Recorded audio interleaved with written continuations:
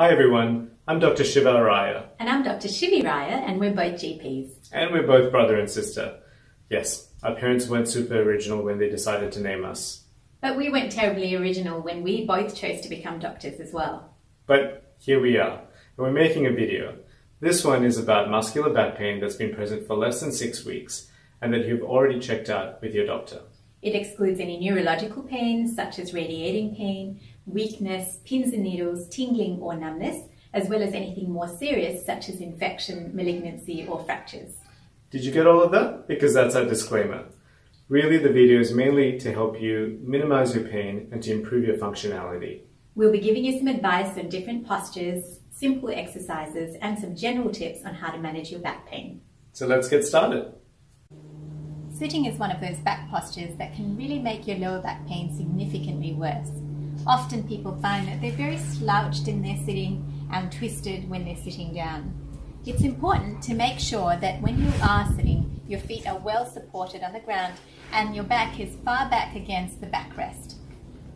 If your back doesn't reach the backrest, you can always put a back support just above your hips, and you can get these from your physiotherapist.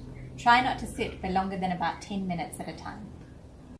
So the key to lifting is to make sure that you don't just bend at the back like I'm going to do right now. That's not good.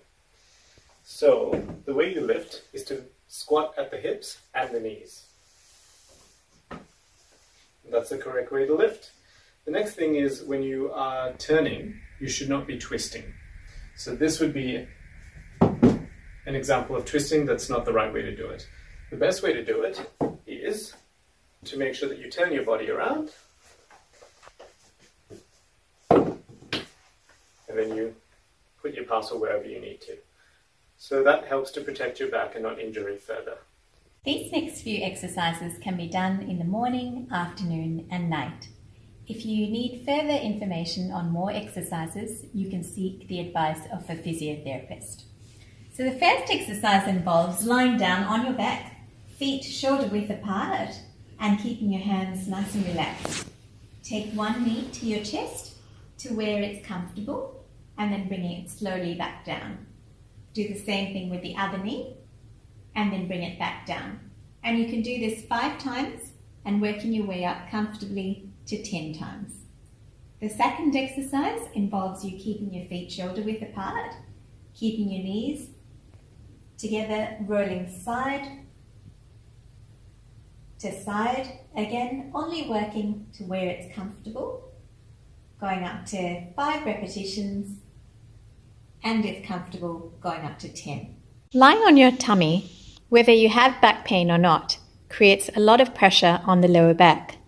Ideally, you want to lie on your side with your hips, shoulders and feet in alignment, and even increasing further comfort by popping a pillow between your knees.